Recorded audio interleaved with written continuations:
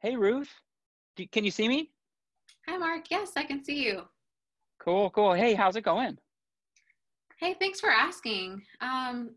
Lately, I've been feeling sort of distressed. I'm feeling a lot of different emotions from looking at the news. The pandemic is one thing, but I'm seeing um, a lot of distress with different races and a lot of Yeah.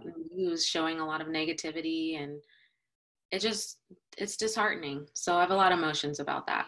I'm noticing that there's been a lot of racism shared on the news, just showing that there's a lot of people feeling a lot of pain because some races are treated differently than others. Use the word racism. Can you define that word for me? Racism is the false story, the false narrative that one race is better than the other. So when I referred back to the news, what I meant was I'm seeing a lot of people, specifically Black people, that's one race, feeling a lot of pain and other big emotions because of the racism that they're experiencing. Can you also define the word privilege? Absolutely. So privilege is the unearned advantages that someone receives by identifying or just being born into a specific group. So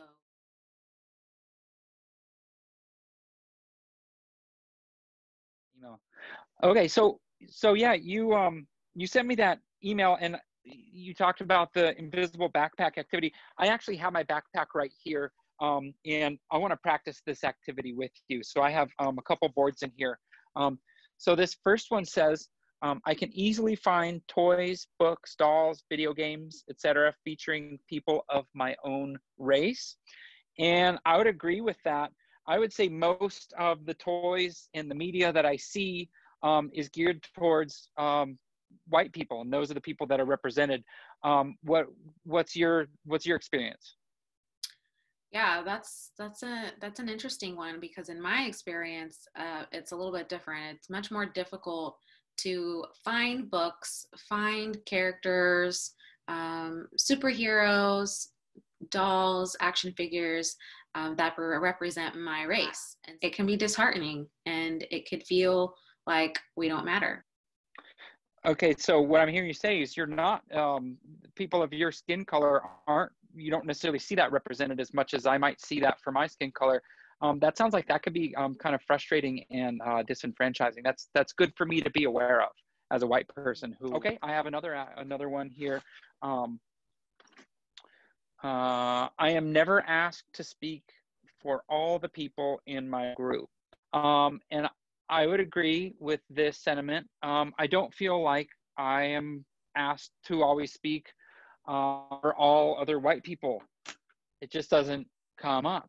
How is that for you? But for those who are in predominantly white settings and they are not white, it can be very intimidating and uncomfortable to be called out because you're one or the only one or one of a very few amount of people of color in that room. And it's, like I said, very intimidating if you're asked to speak for the whole race. And it's something that a lot of people that I know expressed a big amount of discomfort with. I can only speak from my own perspective and I can only speak for my feelings, my opinions. I mean, curiosity is great, but there are ways to come about it. And it starts off with coming from a very genuine space. You're empathetic and you're wondering about this person. That's okay. But please do it privately and ask about, my feelings and my opinions about things and not generally speaking about the whole race, because again, I can't do that. What are some things that I can do as a white person to do better? How can I help have these conversations in a better way? That's a great question, because you having your privileges, you're aware that there are some things that you can do to kind of help support me. So you're doing one of those things right now, and that's listening to me. And that shows me that you care, my feelings and my thoughts matter to you. Another thing is showing that you empathize. You can do that by listening, and you could do that by other ways, but empathizing with me, that's again showing that you care and showing that I matter and you want to support in any way you can. Another thing, Mark, is acknowledging that we are different. And although we want to say that, we are one and everyone is treated equally, sometimes you just have to acknowledge that we're not actually. And that's kind of the hard truth. And you acknowledging that you have these different privileges, different from mine, that shows me that you're aware, you're acknowledging that there needs to be some change and that you're curious to find ways to help support me. So I really appreciate that Miss Tessima took some time today to help me think about how to better have some of these uncomfortable conversations, because they're important conversations to have, and I don't want to avoid them because I don't want to be uncomfortable or I don't want to make somebody uncomfortable.